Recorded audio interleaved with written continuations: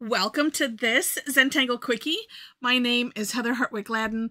I'm a Certified Zentangle Teacher, and today we're going to take a look at the Tangle S-Bahn from CZT Midori Furuhashi.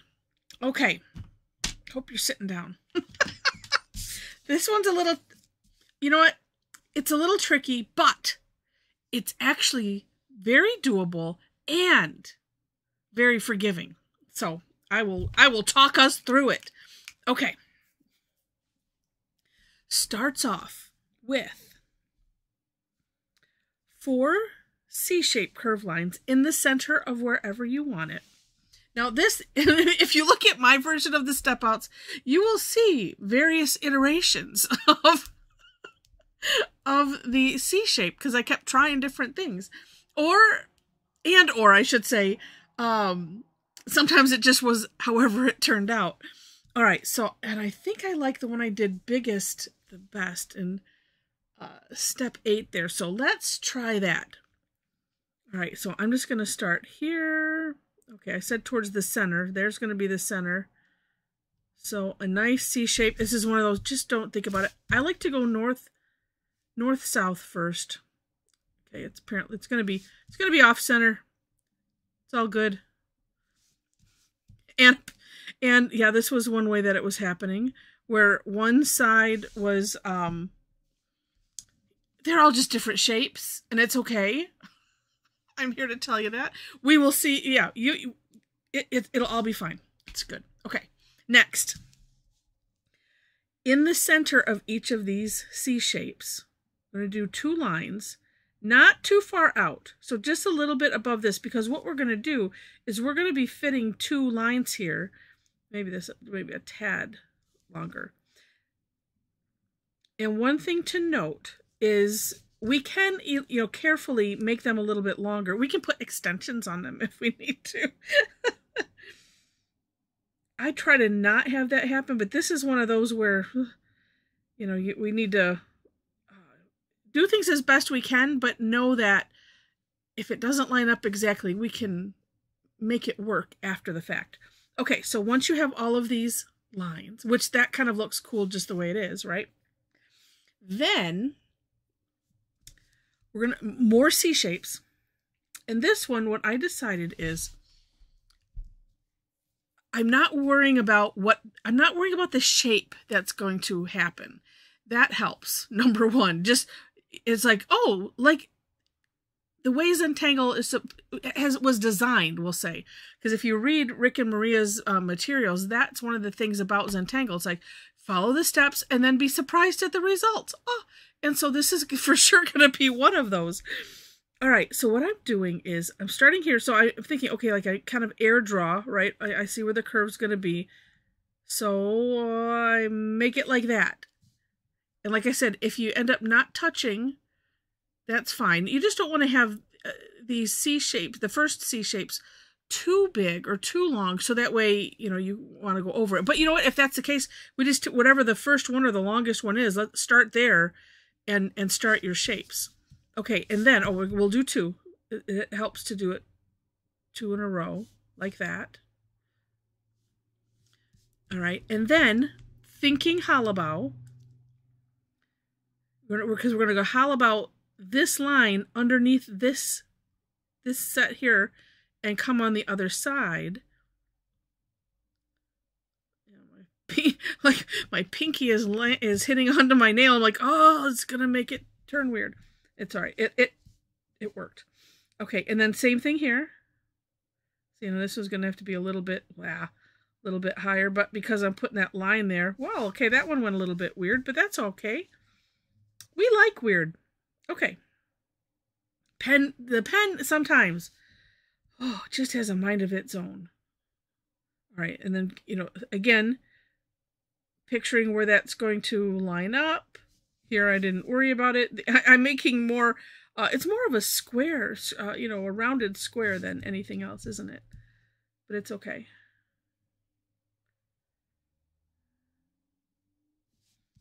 And the last one. Now the last one, you just want to be careful because we want to kind of meet it up over here.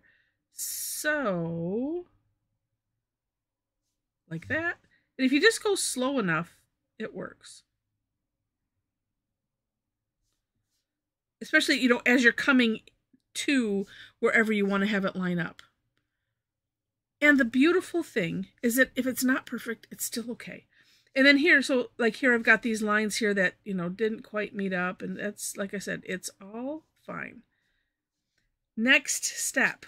Actually, you might even wait to line them up for this next step, which is, and again, we're going to hollow bow now under this little path. And I'll do it both ways. So you could start here. So here, hollow bowing. Oh, and we're going to come up and meet that end.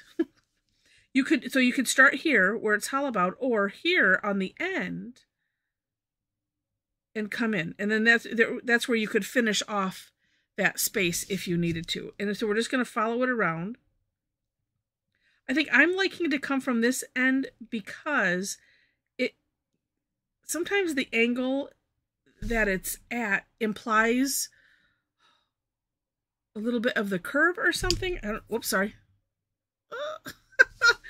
I don't know if that makes any sense. See, like this one's kind of angled in a little bit. And so I'll make that, so that way it looks like it's continuous, like I meant it that way. This one is going to be way wider.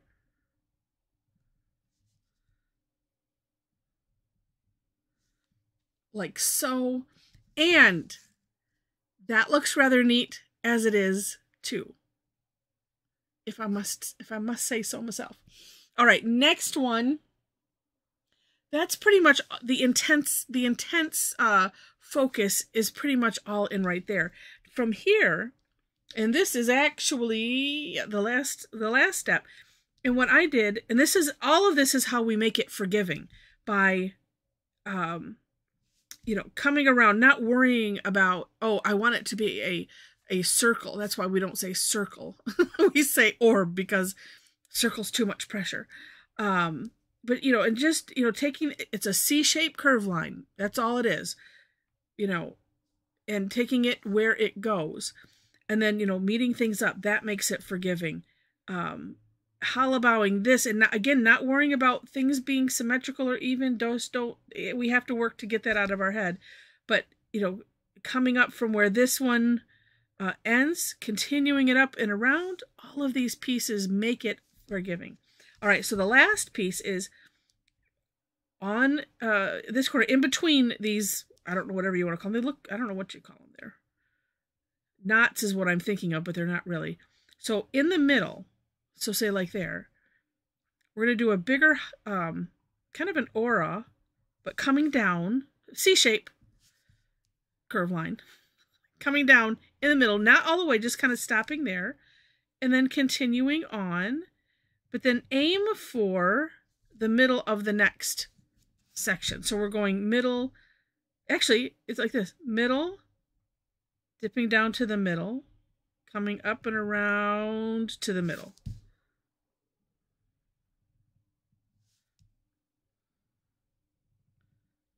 That.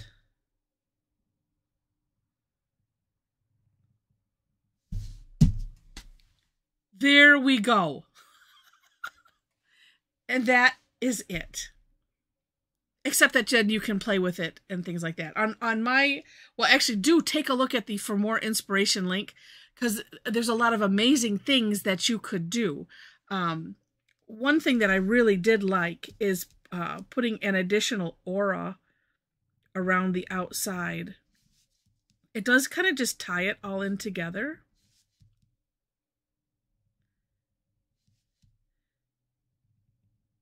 And then you could add, you could decorate it however you want. I like how Midori added some striping. Although it seemed like maybe she added, so like here, maybe it was 4 lines and then 2 of them she did striping, and then, because it seemed like the one was empty. I'm not looking at it, so I'm just going from my memory. But all of those ways you can play with it however you want. Let me just show you some basic shading thoughts And yeah. All right. Here's the way I'm thinking about it. Because we did a lot of hollow bowing. So I'm thinking I'm going to shade it the way I would the Tangle hollow bow. And so it is pretty much just in this center bit. And I'm doing just one side at a time.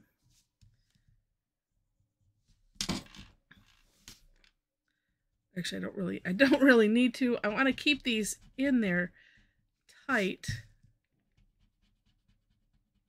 And actually, because I'm gonna, well, let me just do, and then I will talk and think.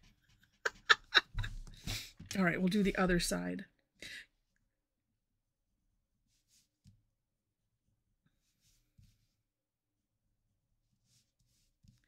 And like here, you could just do the over under. So that would be like just putting some graphite here and here. You could do that. It just depends on how your tangle is speaking to you.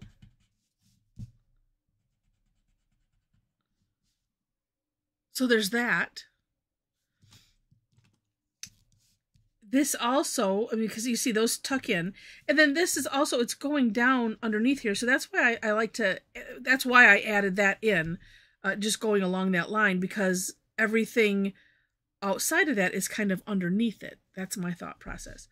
But then two, we have right here, and gosh, you know, maybe we'll just do, just put a little bit right there where that's tucking in. I don't want to have the graphite remorse. That's what I'm concerned about, because you know, it's like kind of making the whole thing just gray in there. Okay, that works. The nice thing is we can always go and add more. All right, then also all of this is underneath here. So when I do the hollow bow tangle, actually I could do both sides like that.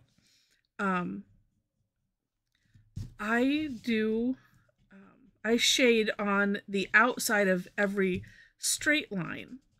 So like this, well, this wouldn't be a straight line, but a continuous line. So I'm not obviously going over this, but then I'm going over this, and it kind of takes care of the over and unders, as well as makes some nice shading, you know, like for a background type of thing.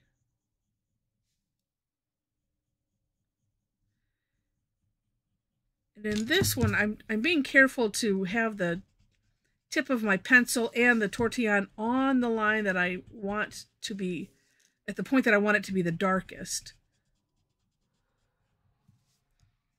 Because I don't want it to spread out too far. But I want to have that nice gradient at the same time. And that works. I like it. But you know, it is needing something else. And so I think,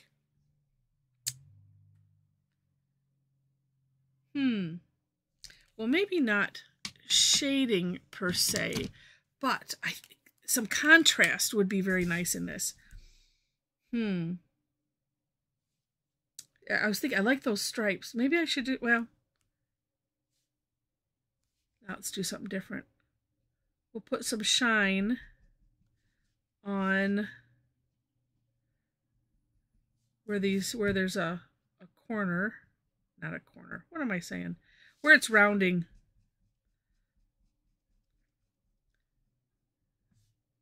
Yeah, like that.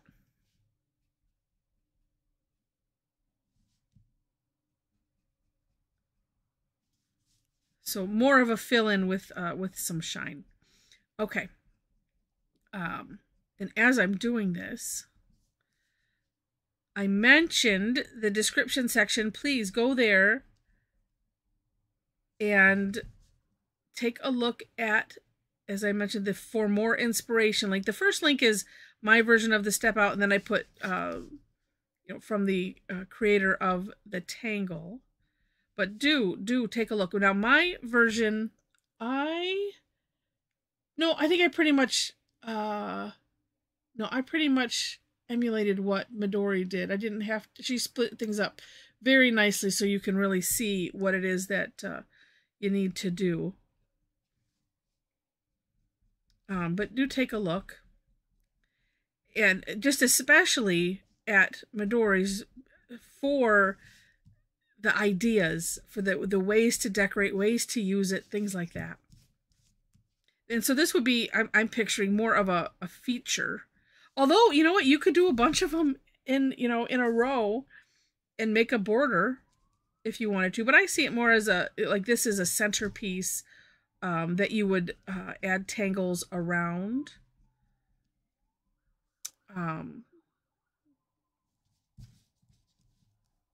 Or, you know, I guess it could be a little bit of an accent one too, where, you know, maybe you want to, you know, put it in a corner or something. I don't know. That's the fun. That's up to you.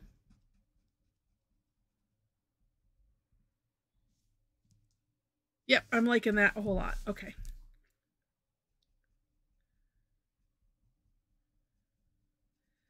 All right, what else do I want to mention? Oh, well, below that, I'll mention this now while I'm filling this in. Below those links to the step outs is my link tree. So if you enjoy my style, and would like to tangle with me online, I do teach classes Tuesdays and Thursdays. Thursdays are always free. It's called Tangle Time. And we have a lot of fun. This one I would reserve for Tough Tangle Tuesday, though. And Tough Tangle Tuesday is also a free class on a Tuesday, hence the name. Oh, it's okay. I guess it's okay. It's on the third Tuesday of every month, barring any, all of it, barring any weird schedule issues that I might have. But that is the general dates. Let's see. I like to have these nice and jagged. It really helps make it give it that shiny look. So coming back with the 01, yeah, 2. to jaggify. I'm making up words. I like making up words and terms. Ah, it looks nice. Okay. Yeah, super cool. Super cool. I like it, and I hope that you have luck with it. Like I said, it's one of those that just takes a little bit of extra focus, and yeah, and once you kind of get the flow of it, it's not as bad as what it seems. That's all I have to say. All right. I think that's it. Other thing I want to mention about the link tree, and things to highlight besides classes. It has all my social media, you know, ways to connect with me, links for shopping, and stuff like that. I do have some lists. I have there's an Amazon, I have an Amazon store there. I do get a little commission, so thank you for using those links. And it's a continual work in process. I'm still working on it, but trying to organize it into, you know, lists of things that we're always looking to, you know, to play with. So take a peek. And then also, if we have our Tangle Addicts community group on there, and it's on Facebook. And if you're interested, click the link. There are 4 questions for you to answer in order to gain entry. And then that's it. So, all right. This was fun. It was a lot of fun. All right. So I thank you so much for watching, and I wish you happy tangling.